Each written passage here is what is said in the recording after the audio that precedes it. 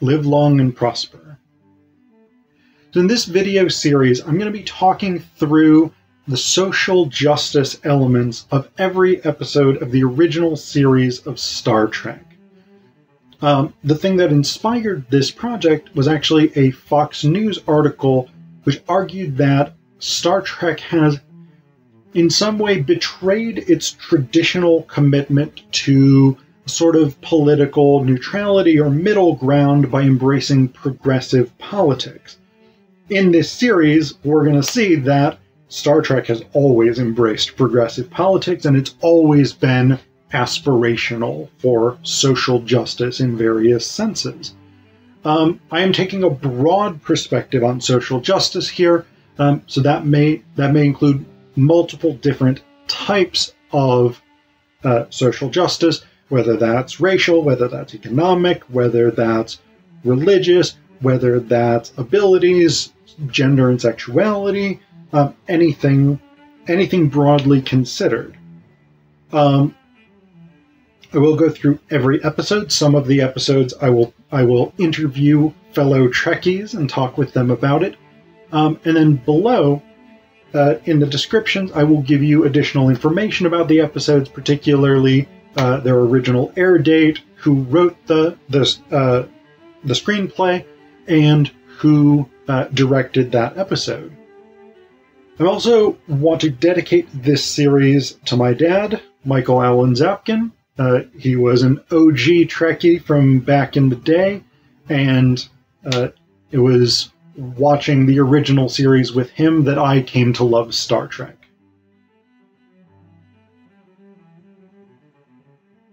In this video, we're going to talk about the episode I, Mud, which features the return of perhaps the greatest of Star Trek supporting characters, Harcourt Fenton Mudd, Harry Mudd, the only character in the entire original series who returns for 2 episodes. So, yeah. So basically, the Enterprise gets taken over by an android. He's like, I'm going to blow up the ship if you attempt to interfere with me, because we're going to this particular planet. They get there, the android is then like, alright, you guys, Kirk, Spock, McCoy, Scotty, Uhura, and Chekhov, you're all beaming down to the planet. When they get there, they find that it is a planet filled with androids, 207,000 of them, something around there, all ruled over by Mudd the First, King Harry Mudd, who got into some various space trouble of various kinds, and then fled to this planet, and now has been ruler of the android population, but also kind of their prisoner because they want to study humans so they can be of service to humans, and they won't let him leave. So, Harry Mudd brings them the crew of the Enterprise, basically so they will let him go, so they can study somebody else and serve somebody else. So that's basically what happens. The Enterprise crew is none too pleased with this state of affairs, and they ultimately end up sort of realizing that the only way that they are going to get out of this is if they attack Norman, the main control android, if they attack him with illogic that he will, as an android, not be able to process. So they put on these like weird little skits and whatnot where they just like pretend stuff and say paradoxical things, and the androids just start shorting out. And then finally Kirk just uses the liar's paradox on Norman with Harry Mudd. He says, everything that Harry Mudd says is a lie, keep that in mind. And then Mudd says, I'm lying right now. And Norman, head smoking, etc., etc., just, the standard Kirk argues a computer to death shtick. So that's the plot of the episode. There's a lot of interesting social justice stuff going on here. One of the big things is labor issues.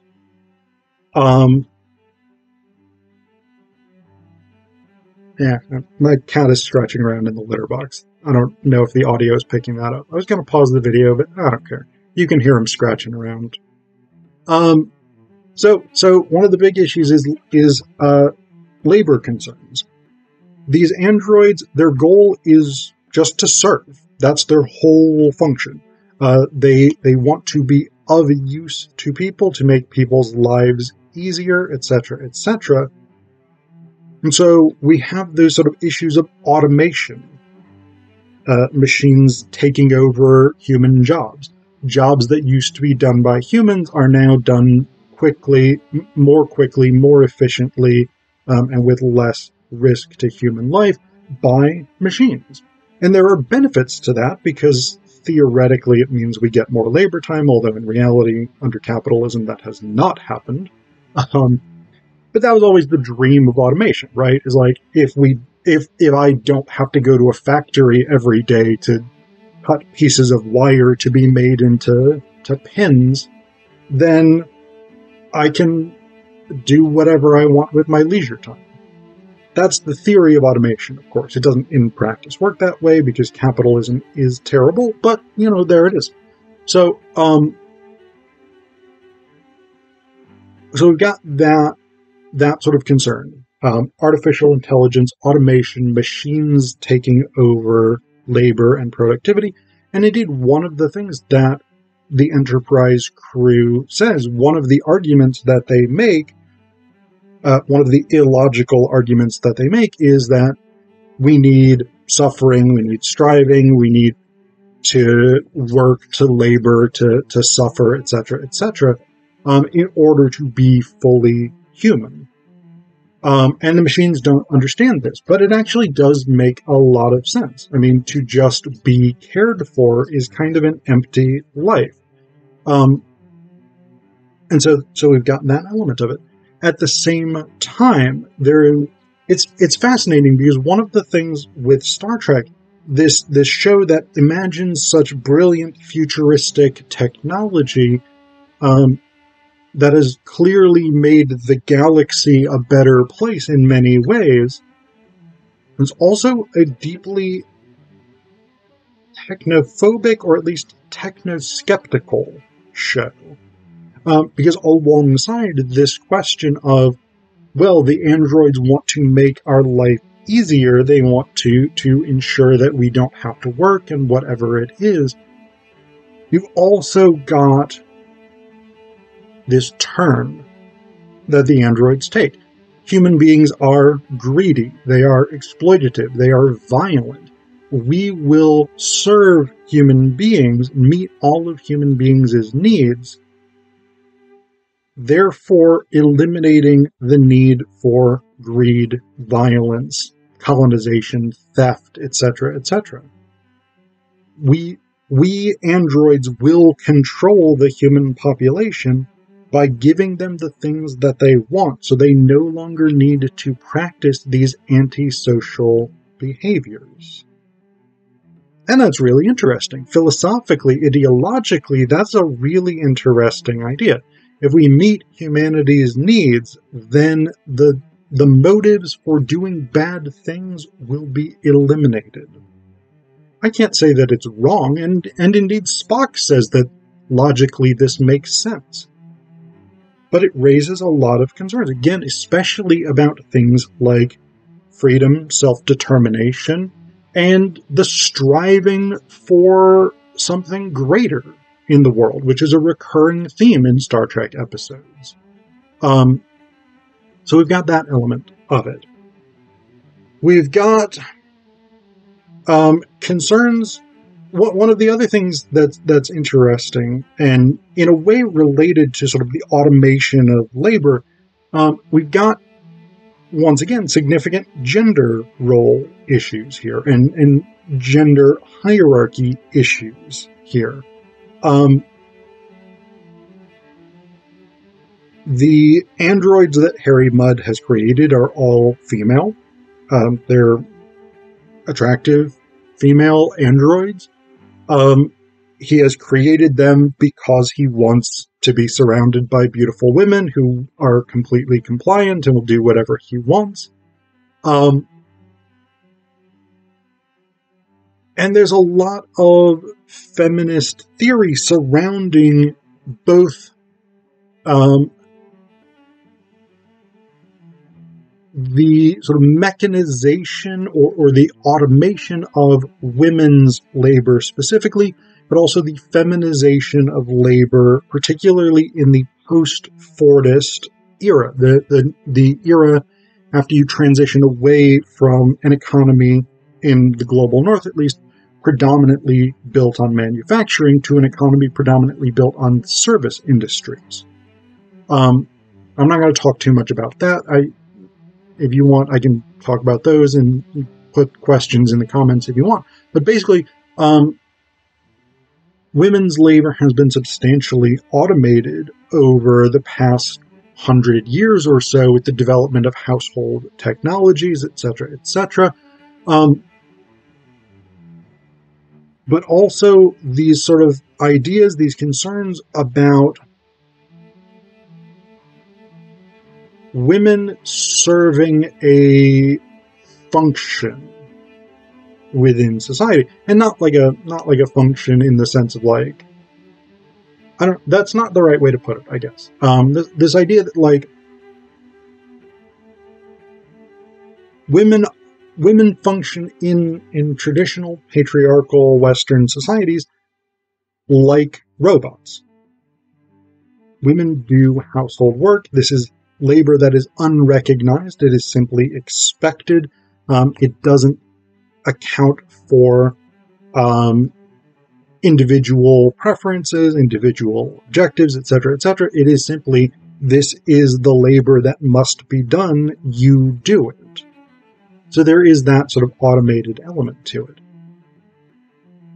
The other interesting component so one of the other two interesting components in terms of the gender relations here is that what the androids try and use to tempt Uhura into wanting to stay in this society is the promise of her brain being transplanted into an android body that would stay young and beautiful forever.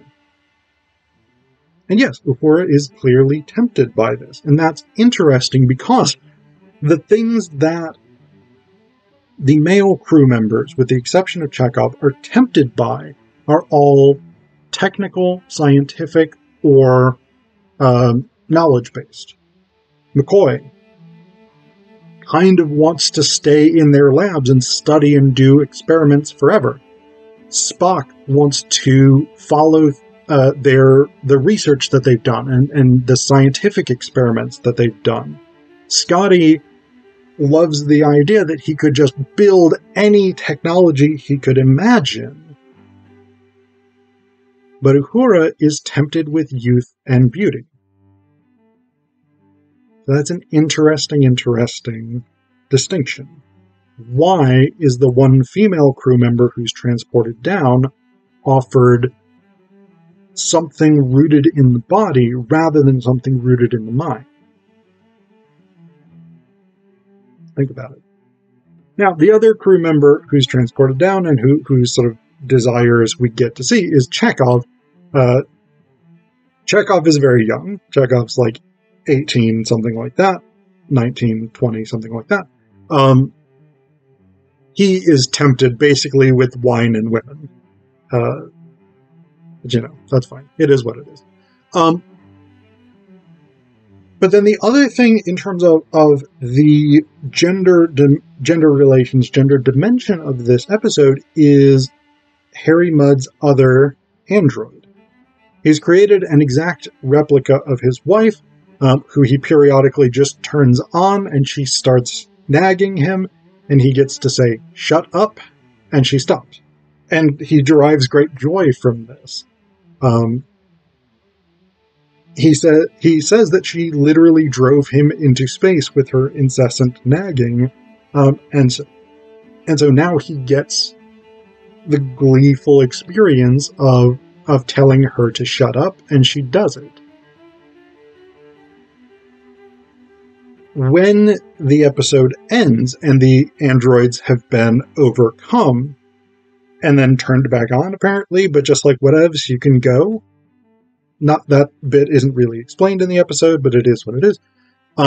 Kirk and the crew maroon Harry Mudd, still on this planet, but they have created a series of at least 500 of his wife androids who don't shut up, who just continue to nag him, and this is like the worst punishment that Harry Mudd can imagine. So that element, again, this idea of like women as nags, women as to be with your wife is the worst punishment in the world. This is a very anti-feminist aspect, obviously. The last thing I do want to talk about very quickly is sort of political double talk, which occurs a lot in this episode, and it's very funny. Harry Mudd is a funny character. He continually uses euphemisms for the various crimes that he has committed, and Kirk and the others call him out on this. So for instance, he says at one point he borrowed transportation, and Kirk and the crew very correctly read this to mean he stole the spaceship. So that's an interesting one, because again, that's a thing that we see in political discourse. This is what George Orwell called doublespeak. When the meaning of a word is used to hide what it actually refers to. Something like saying, if the military, for instance, says, we have neutralized a threat, what they actually mean is they've killed people. But neutralized sounds much more pleasant. So this is a way of obscuring one's meaning by using language in particular ways that isn't quite a lie, but also isn't quite the truth. And there's a lot of ethical gray areas surrounding that use of language.